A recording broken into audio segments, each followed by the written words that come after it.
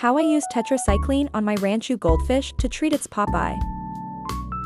Goldfish Popeye is a condition in which a fish's eye swells and bulges from the socket. In some cases, it may also appear cloudy. Another cause might be an injury, however in this case, Popeye is caused by a bacterial infection, since both eyes begin to swell. Tetracycline is a cheaper alternative antibiotic that can be used to treat bacterial infections in goldfish and other ornamental fish. Treating Popeye. I first quarantined my sick goldfish in a 30-liter hospital tank.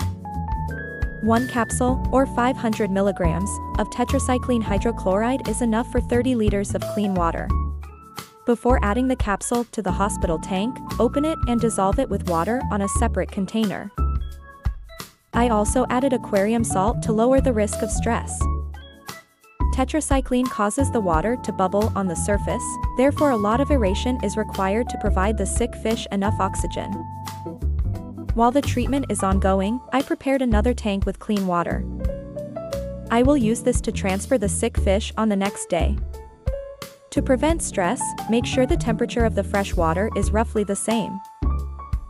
The water will turn red after a day. I then repeated the dosage after moving the sick goldfish to a different tank with fresh, clean water.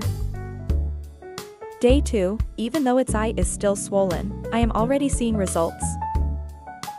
Day 3, by using the same method again, I can notice improvements in its eye, but it hasn't eaten since the treatment began.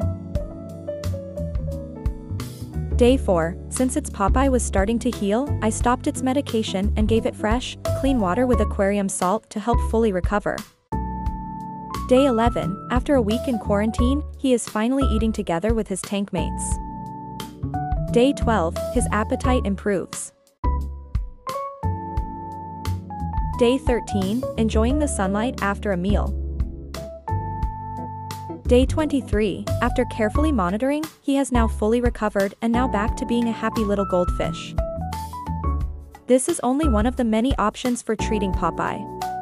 You can also use Kanaplex and simply follow its instructions. Follow for more.